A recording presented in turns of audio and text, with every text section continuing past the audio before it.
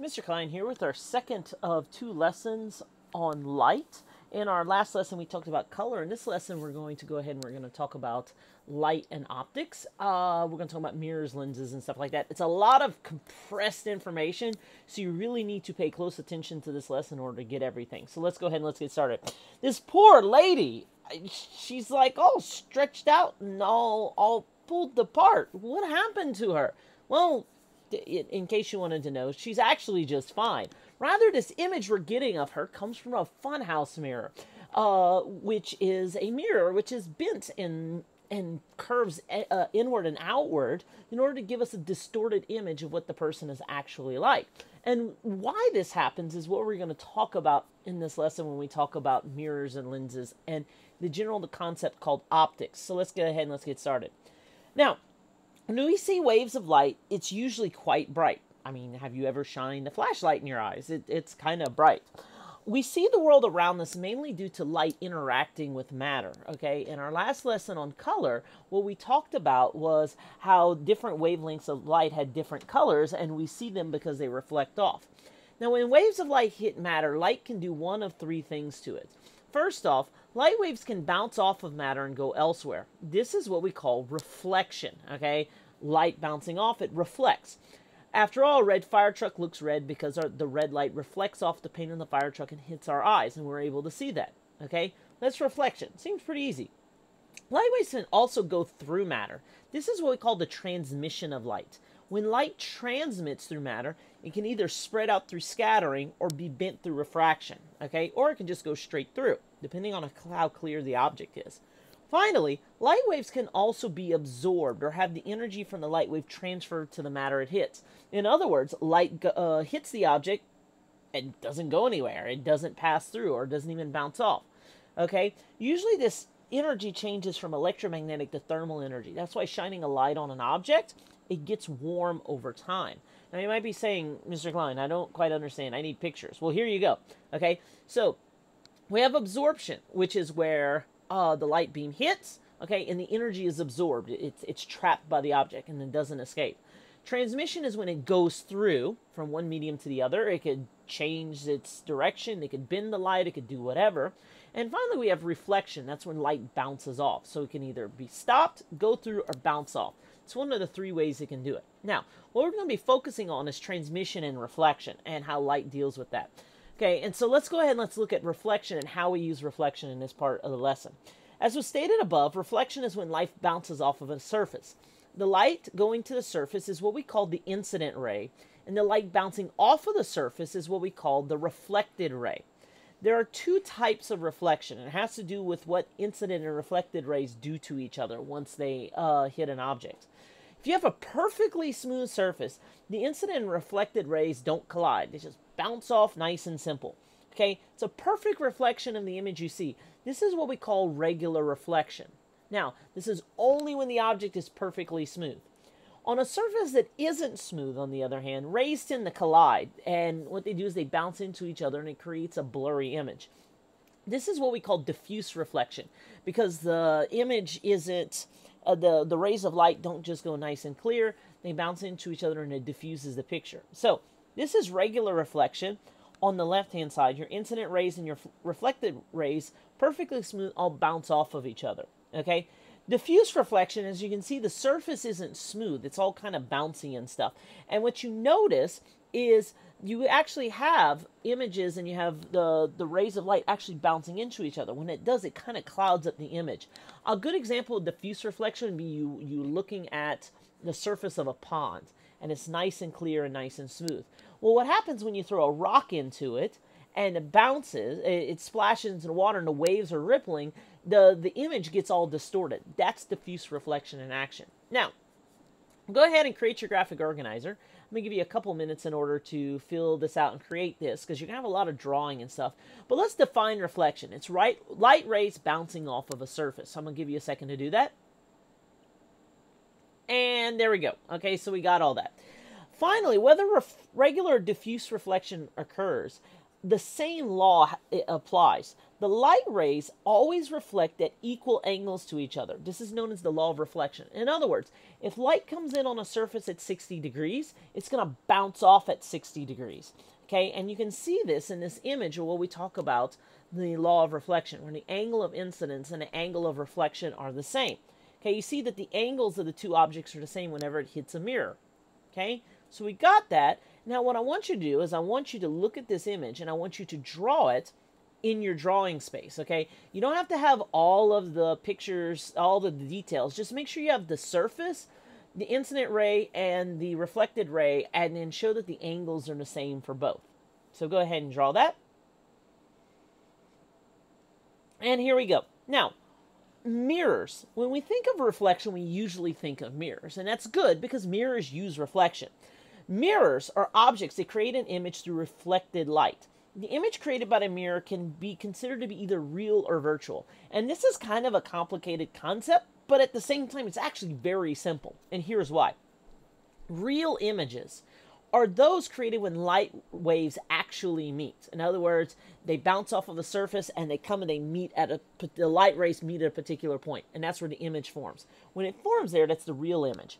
Virtual images, on the other hand, are when light waves seem to meet behind the mirror, okay, to our eyes and our brain, but they don't actually meet. They're kind of like imaginary where they meet, hence the term virtual, meaning not real. And you might be saying something, Mr. Klein, I don't understand. Well, it's a good thing I have this picture right here. So we have a mirror, okay? As you can see, the green light, okay, bounces off and it creates the real image. The image is formed in front of the mirror, okay? And it forms because of light rays bouncing and meeting at a certain point.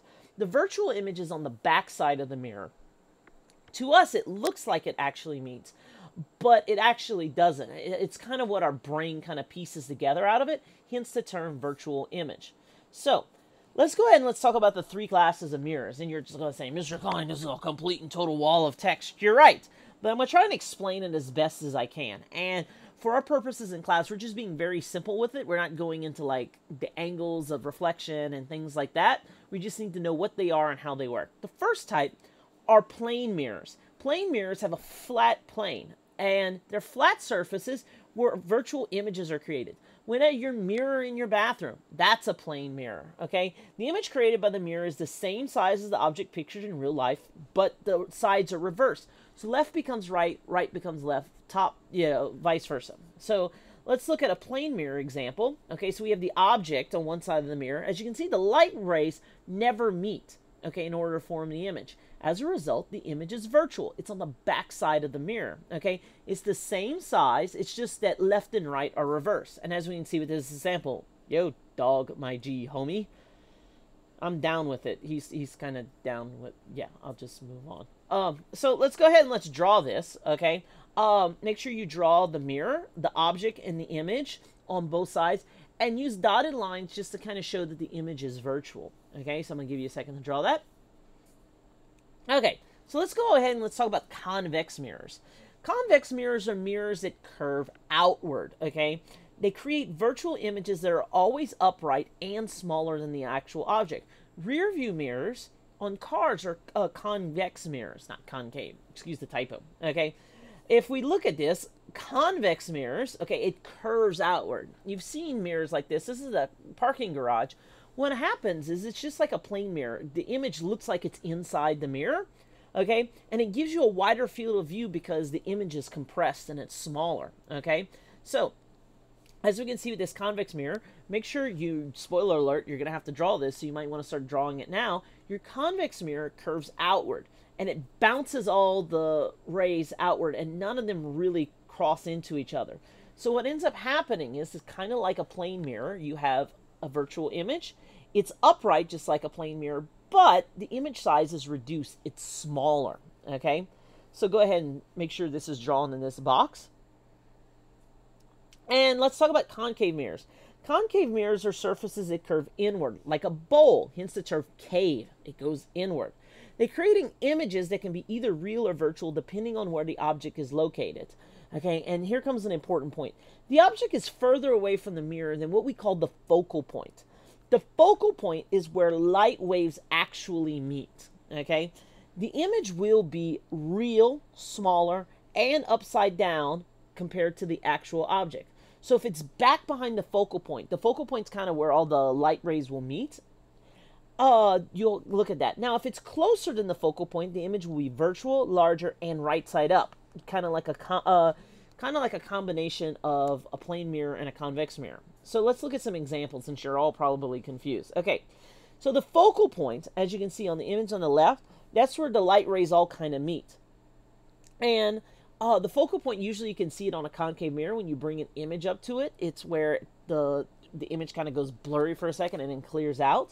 Okay, so if our object is behind the focal point, what you'll have is the real image, and it's reflected, okay, and it's upside down and smaller.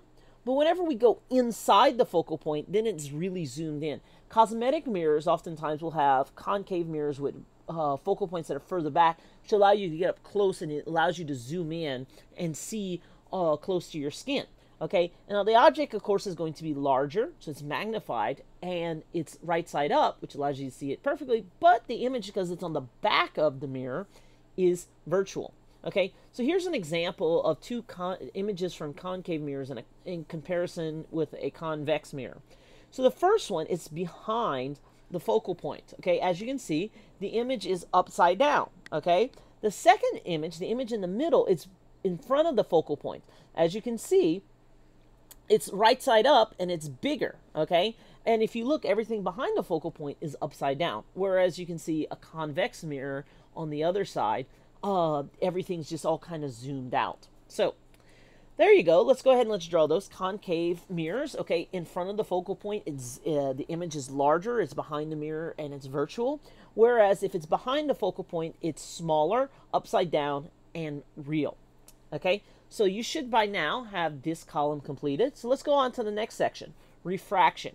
The speed of light, of course, is constant in a vacuum, but its speed changes when going through objects. When light waves go from one medium to another, the light waves will slow down or speed up. It kind of depends on what we call the refraction index. Okay, the more clear the medium is, the faster it will go. The thicker or more matter in a way, the more it will bend light. Now, if light goes into the new medium at an angle, it will bend or refract. The greater the change in speed, the greater the refraction, or the greater the angle. So if we look at a prism, okay, you can see this. Okay, light goes through, and because glass, it's actually bending the light, the white light, it bends it into the colors, which is where we saw from our last lesson. And of course, whenever we go through, it goes back into the air, okay, it bends it again. So here's our example of rays of light going through a glass, okay? Goes at an angle, bends in the glass, and then it bends back once it gets back to the air. And let's go ahead and let's draw that in our box, okay? So, just like we have mirrors that use reflection, we bend light through lenses, okay? Yours truly, Mr. Klein, wears glasses, okay? A lot of you wear glasses. That's because it helps us correct problems with focusing in our vision, which we'll see in a lab on this. Now, we commonly use refraction to help us create images through lenses. Like mirrors, there's convex and concave, and they also make real and virtual images, but do so kind of like the opposite of mirrors, if you will. So let's go ahead and let's look at this wall of text. Okay, convex lenses are the opposite of what we think of convex mirrors, okay? Their surfaces that curve outward, meaning that they're thicker in the middle than they are at the edges. Okay, this causes the light waves to meet at the focal point. And depending on where the object is located, the image can be either real or virtual, just like concave mirrors. And the same process applies. If the object is further away from the lens than the focal point, remember that's where the light waves meet, a real image is upside down, formed on the other side of the lens, but its size depends on the distance from the focal point. If the object is closer, a virtual image forms on the same side, and the image is always right side up and larger. So when we look at these examples, okay, if you're in front of the focal point on a convex lens, it kind of appears behind the object. It sounds weird, but it makes sense whenever you see it, and we'll look at that in class. The further away the object is in a convex lens, the more it's shrunk down, okay? So the closer it gets to the focal point, the bigger it is, the further away, the smaller it gets in the lens. And we can see how a convex lens works in this picture right here. Okay, so the beams of light go in. You can see it's a convex lens because it curves outward in the middle, and the focal point is where the beams of light all kind of meet. Okay, so there you go. That's the example right there. And let's go ahead and let's draw our convex lenses if it's in front of or behind the focal point. And we're almost done here, so hang on with me. Finally, let's talk about concave lenses. These are surfaces that curve inward like a cave, okay? In other words, they're thicker at the edges than in the middle. This causes the light waves to spread apart. As a result, the image created is always virtual because the light rays, remember, never meet. Real images are where light rays meet. Virtual is where our eyes say they kind of meet. In addition, the image created by the lens is smaller and right side up compared to the actual object. Cameras use concave images to capture images, and the combination of lenses is what allows us to zoom in or out. Okay, so here's an example of a concave lens. As you can see, the light rays all spread out from it hits. Now there is a focal point, okay, but the image is real. I'm sorry, it's virtual because it's not the light rays don't actually meet. And what we have right here is an example of a concave lens. As you can see, light hits and it spreads out. None of the light rays actually meet like they did before, okay? As a result, the image, whatever forms, is going to be virtual. Okay, so let's go ahead and let's finally fill out our box. I know this was a lot of information and it kind of needs some practical information for us to go. And for my class, our text review, I'm really making sure you know like what kind of images are created. That's the important thing. Okay, light interacts with matter in three ways. One, it can be absorbed. It means it just stops going. It can reflect or bounce off the surface. We use mirrors in order to take advantage of this reflection. Plane mirrors are just flat surfaces where light bounces off and we create virtual images. Convex mirrors are mirrors rather that are curved outward. They create virtual images that are always smaller. Concave mirrors are mirrors that are curved on the inside. And depending on how close or how far you away from the mirror is what kind of images it can create. It can be either real or virtual, all depending on where it's at. Refraction, of course, is when light rays are bending as it passes through a surface, okay? We use lenses for that purpose. Convex lenses can create images that are real or virtual depending on where it's placed compared to the object. And concave lenses create images that are always virtual, and they are lenses where it is thinner in the middle. Okay, so there you go. That's your lesson. Hope you understand it. We're going to do some labs. We're going to do some activities in class to help you understand it. And if, as always, you have any questions, please let me know, and thanks for watching.